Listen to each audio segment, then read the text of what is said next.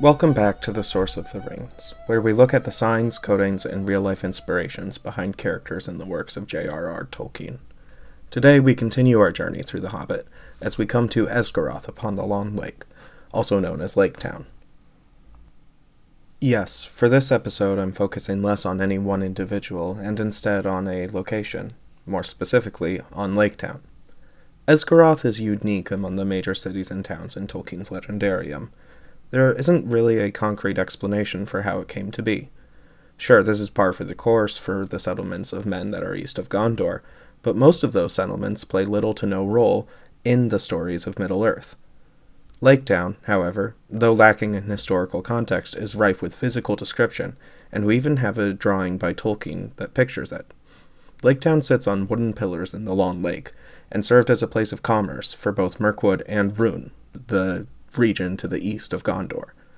The town encircled a marketplace around a pool connected to the lake, and there were quays and ramps that led to the water.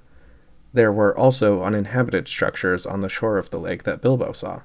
Lake Town harbored refugees from Dale and welcomed Thorin and his company, helping them to reach Erebor. Lake Town is also unique in that it is a republic, with its masters being elected.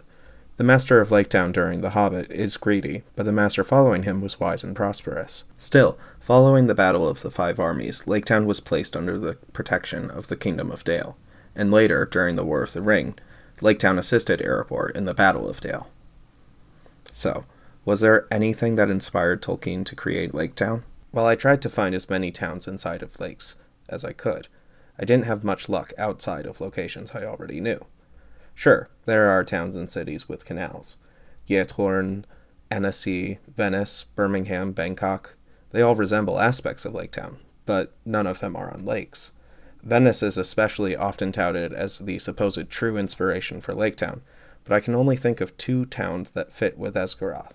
The first matchup is Lijiang, specifically the old town of Lijiang. Lijiang is over 1,000 years old, and the old town sits in the water with canals and bridges throughout the municipality, save a few homes that are on the shores of the Lugu Lake.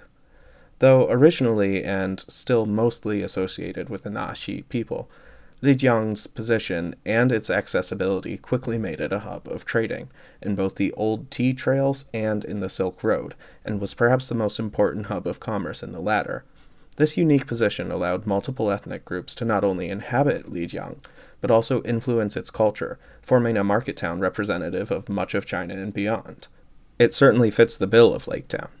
In one of Peter Jackson's few good choices in the Hobbit movies, he accurately depicted Lake Town as diverse, and it most certainly would have been. As with Lijiang, when a northern township is connected by water to the south, you see a wide range of people come together to trade, eat, and live. Lake Town would have been home to its original founders, whose identity isn't entirely clear in the novel, refugees of Dale, and merchants from the east in Rhûn, and also probably some elves. There's even a mountain that can be seen from Old Town Lijiang, something the Venice argument doesn't have going for it. And what's the name of the mountain above Lijiang? Oh, just Jade Dragon Snow Mountain. I mean, come on. Further still, Tolkien's illustration of Lake Town shows that the buildings have upturned corners on their roofs, a facet of traditional Chinese architecture. And the lakemen are shown using a dragon boat, which originated in southern China. Like I said in my video on Erebor, the events toward the end of The Hobbit take place farther east than The Lord of the Rings ever goes, save Mordor, and Tolkien used elements of Southeast Asian culture to make Lake Town and Erebor seem unique. Not necessarily alien or other, but different and unexpected. Still, like I said, there is another town that matches Lake Town. Lijiang is not entirely made out of wood like Lake Town is. In fact, almost all water villages around the world are reliant on some type of mortar, brick, or stone. However, there is one village that I was able to find that relies on wood for their homes. Ganvi is a village in southern Benin, situated on Lake Nokoi. I'm sorry if I mispronounced that.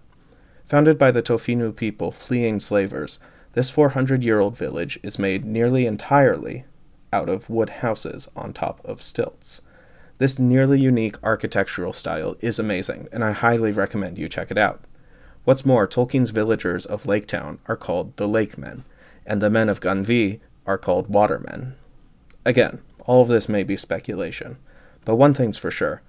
Tolkien's Lake Town would have been an interesting, diverse location, and though unique, it would have borne some resemblance to the fantastical architecture that can be found on our world.